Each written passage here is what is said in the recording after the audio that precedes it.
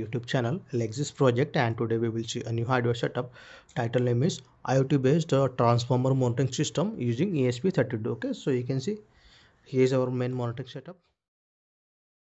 Okay, so let's see each and every components one by one. It is a main switch to turn on and off the entire project.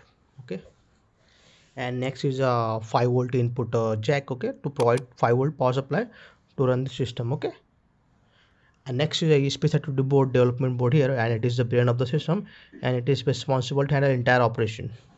And next is here is a transformer. Okay, so a 12 volt 1 ampere transformer here, and we will measure all the parameters of this transformer using this system. Okay, next component here is a LCD. Okay, you can see, and it is responsible to display current, voltage, temperature, and oil level of the transformer. Okay, it is also removable, and this knob is responsible to adjust the LCD contrast. Next component here is a temperature sensor. Okay, and this temperature sensor will measure the temperature of the transformer body.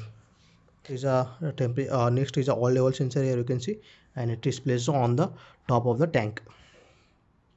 Next component is a load here, load lamp here. Okay, and it will consume the current provided by the transformer and display you the amount of current on the LCD screen. So here is a buck converter. Okay, and it is responsible to adjust the current flowing through the lamp. Okay, we can control the current of the lamp using this buck converter. And here students can write their project group members name, and here is project name, and student can write their guide name here using the pen or pencil. So after turning on the project, let's connect our system to the internet. For this we will use mobile hotspots. Now go to the mobile notification bar. Okay, and now you can see here, okay, mobile hotspots. Okay, just long press on this. Okay, and we have entered into the mobile hotspot settings. So just click on this icon here. Okay, and do the settings as per the screen. Okay, and set this 2.4 GHz band. Okay, and just click on this icon. Okay, and after some moment hotspot will be turned on, and after 4 to 5 seconds your device will show here, okay, as ASP device connected here. Okay, this section below. So now let's see how to visit our Adafruit server. So for this just type on any browser Adafruit IO. Okay, and click on enter. Okay, and after click on the first link. Okay, here. Okay, and after the successful login, now click on the sign in. Okay, using the given ID and password from our side, and just click on the email ID and password. Okay, here. Okay, and just click on sign in. Okay, sign in successfully. Okay, and after sign in, just click on the IO on top. Okay, and then click on the dashboard. Okay, and after clicking on the dashboard, okay, click on the project name. Okay, and here's our parameters. Okay, you can see all the parameters live.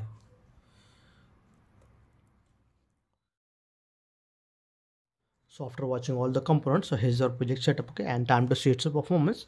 So let's just turn on the system using the main switch here. The system is turning on, and you can see the name of the project. Okay, and after some time we will see the parameters. So here you can see currently the current is showing is 1.52 ampere. Okay, and voltage is 12.7. Okay, and current temperature 25 degrees only, and oil level is 15% only. Okay, as you can see oil level is less. Okay, so let's test temperature is 25 degrees. Let's see on IoT server. So here you can see, okay, oil level is around 15%. Okay, and here you can see the graph. Okay, 20%. Okay, and here's the logo of the oil level, and here's temperature 25 degrees now, and you can see on graph. Okay, 25 degrees. So you can see temperature 25 degrees here. Okay, and voltage 12.8 volt. Okay, so let's check on the voltage on the server. So you can see 12.8. Okay, and you can see the graph. Okay, 12.8. Okay, so it is showing so accurately all the parameters. Okay, current is 0.99 ampere. So let's check on server. So you can see here 0.99 ampere. Okay, here you can see on graph. Okay, also see a graph of the parameters. Okay,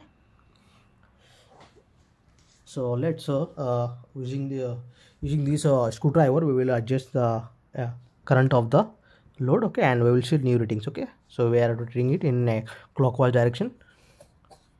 So you can see lamp intensity has increased. Okay, so now let's check new current reading. So you can see it will take some moment, like 5 to 10 seconds to refresh the. So you can see new current reading is 1.78 ampere.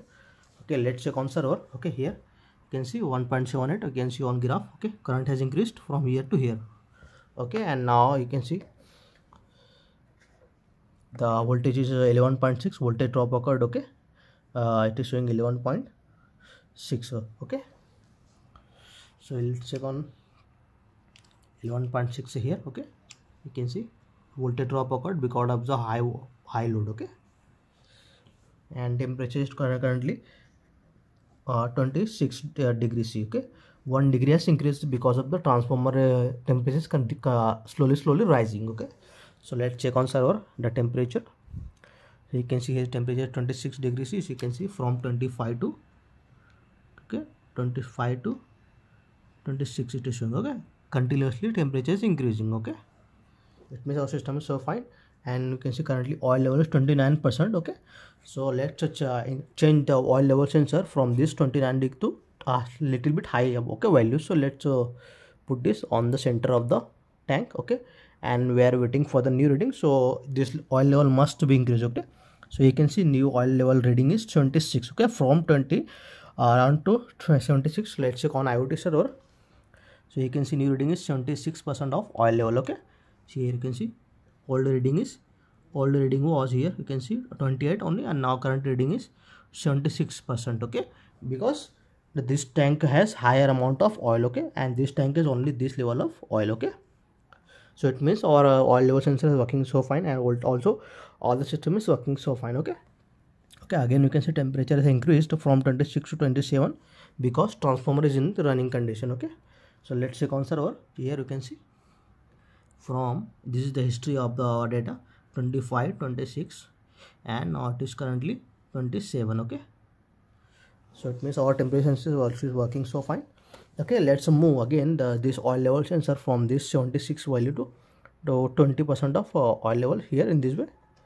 Okay, make sure the sensor is inside in the center of the beaker. Okay, so you can see new reading has appeared. Okay, 24% oil level. Okay, because you can see it is 24% of the tank. Okay, let's check on server. So you can see new reading has increased. Okay, this is the oil level, and current oil level has reduced from here to it from 76% to it is now showing only 23%. Okay, it means our project is working so fine. Okay, now let's change again some amount of current. Okay, so we will decrease the current. Okay, using this knob. So we are rotating in anti-clockwise. Okay, so you can see the lamp intensity is reducing.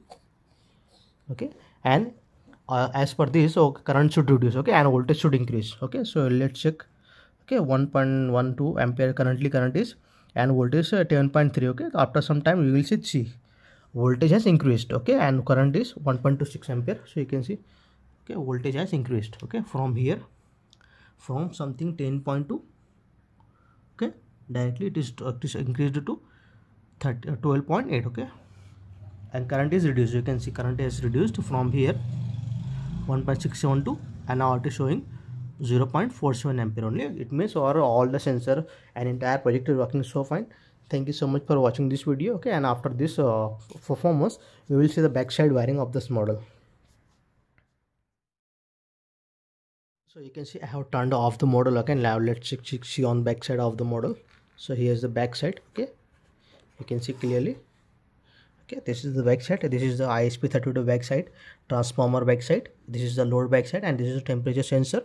Okay, and this is the buck converter backside. This is the bridge rectifier. Okay, and this is the LCD contrast, and this is the LCD backside.